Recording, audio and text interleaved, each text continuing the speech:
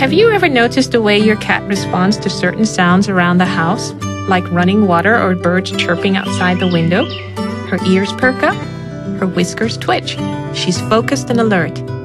In nature, the African wildcat does the same. She remains alert to hunt and protect herself from other predators.